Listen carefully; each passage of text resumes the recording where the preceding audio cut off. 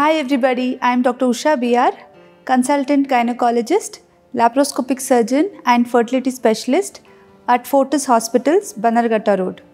Today I am here to talk to you about egg freezing, or what all of you call in common terms social freezing.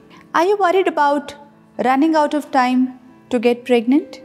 Do you feel that you have a lot of commitments right now so that you want to defer pregnancy for later? Or have you been diagnosed with a serious disease like a cancer or severe endometriosis, which is actually preventing you from conceiving at present? Then you must think about egg freezing. What is this? It is a procedure done to freeze your eggs much before you want to actually go for pregnancy. When is it indicated?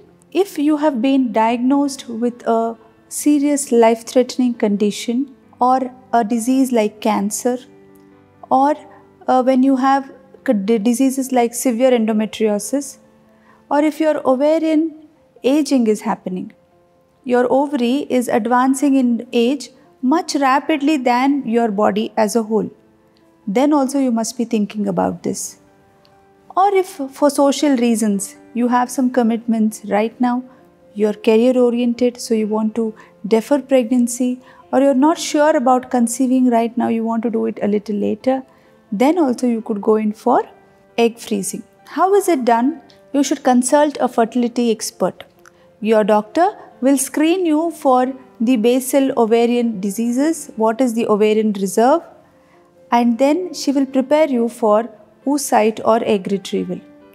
Now this will mean that you will be put through a few laboratory tests, including blood tests and ultrasound scans, which will screen you for any basal health diseases and will tell you a rough idea about how many eggs we could retrieve from you. And then you will be prescribed medications.